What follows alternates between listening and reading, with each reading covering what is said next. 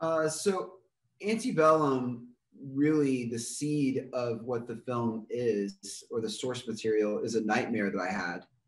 And in that nightmare, um, Eden was trying to communicate almost across dimensions, desperate, pleading for help. And I found the nightmare so unsettling that when I awoke from it, I immediately started writing down specifics around what I experienced. And the next day, when I talked to Christopher about all of those details of the nightmare, that's when we decided to put pen to paper and write the short story. And that short story would eventually become the screenplay that we wrote, that is Antebellum. So we wrote the short story the same day, the day after Gerard had that nightmare. And we were lucky enough that it got in the hands of our first producer, Zev Foreman, who then came to us and said, this has to be made into a film. You guys need to write the script. And we had never written a script before. So we said, why can't you just have someone write it and then we can direct it? And he said, that's not how any of this works. You guys really need to write this in order for it to get to the next step. And he said, even if it's terrible, we can try to fix it. We wrote it in a few weeks, and we were lucky that that he said, we don't need anyone to fix this. We can go out. And apparently there were a lot of studios that agreed about, the urgency of the script. We had a lot of competition. There was a lot of competition to get it. But ultimately, we landed at Lionsgate because Lionsgate, with Nathan Kahane at the helm of motion pictures, we felt tremendous confidence that we were going to have the support that we needed as first-time feature filmmakers to get our vision from script to screen. And thank God we made that choice, because we are so proud of the film that we were able to create together. And so, yeah.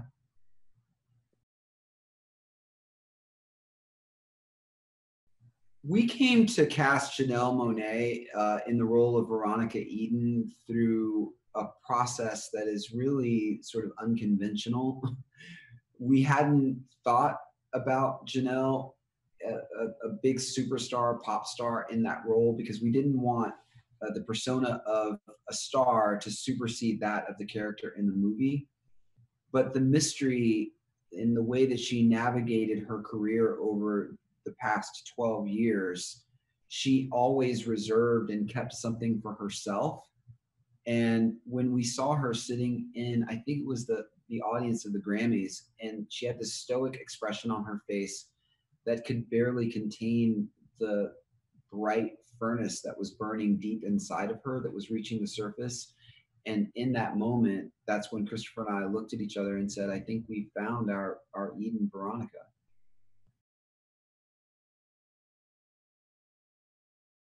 I would say that the timeliness of the movie, as a result of these delays with a global pandemic, that global pandemic was running on a parallel track of the pandemic of racism that has existed in this country for the past 400 years.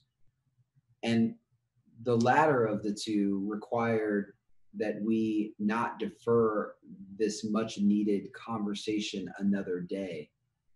And although we had designed Antebellum for the theatrical experience, the urgency of getting the movie in front of as many people as possible now in this moment was much more important than waiting until later to get it out into theaters everywhere, perhaps later in 2021. This feels like a divine time for the movie. When we dated it ultimately for September 18th, unbeknownst to us, that it falls on the exact date, the anniversary of the Fugitive Slave Act of 1850. And that gave us a feeling that this is what we're supposed to do.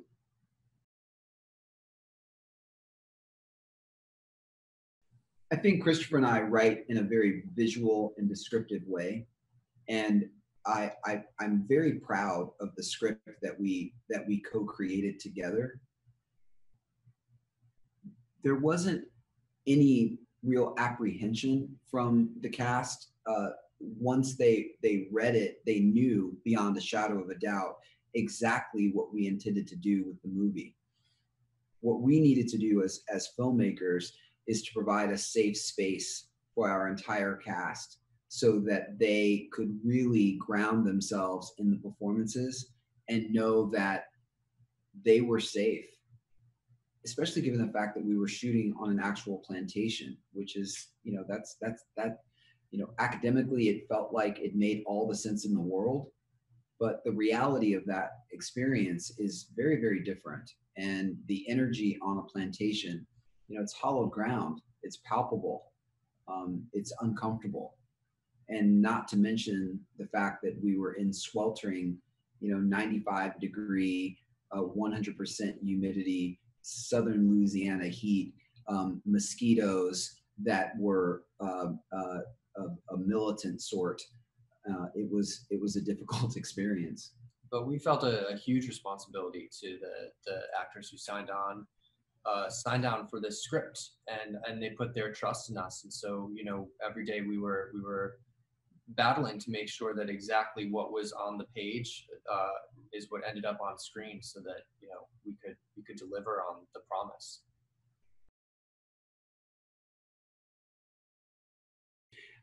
Christopher and I were obsessed with obtaining the lenses from Gone with the Wind.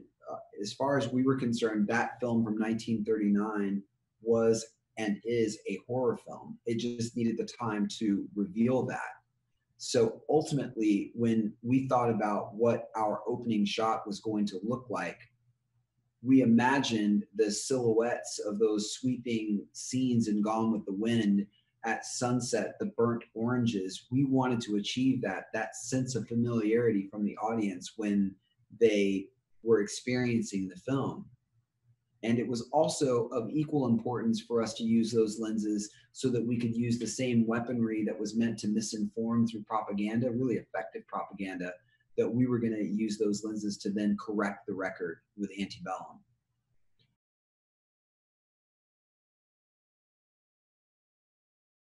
We opened the film with a 5-minute continuous shot that we painstakingly planned with our incredible cinematographer, Pedro Luke.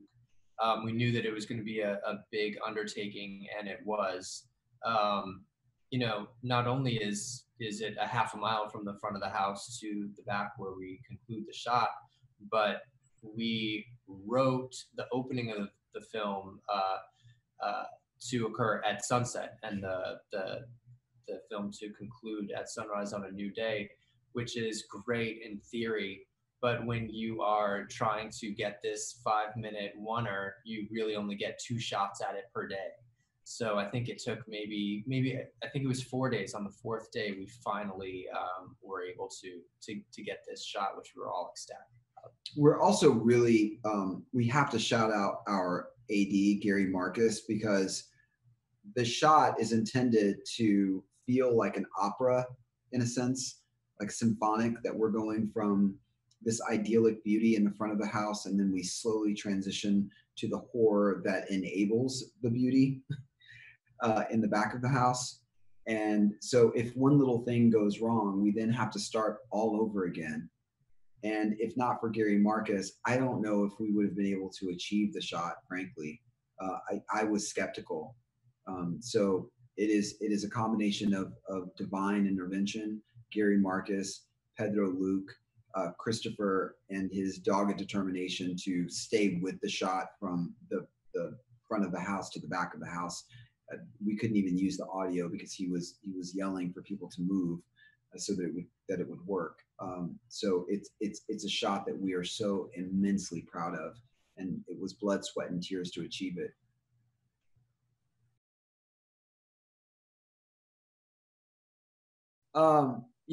Christopher and I have been life partners and creative partners for 12 years.